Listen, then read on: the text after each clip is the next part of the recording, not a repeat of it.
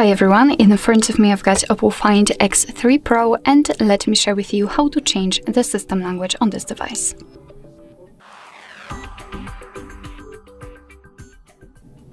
So first of all, let's enter the settings and then scroll down to the very bottom to find system settings.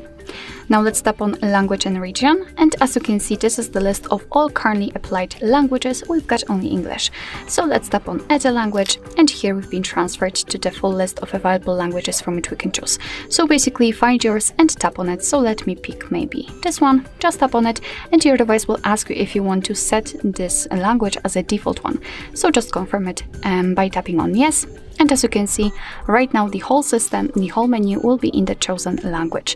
If you've got two different languages on this list, all you have to do in order to set this one is to tap on it and hold it and drag it to the very first position.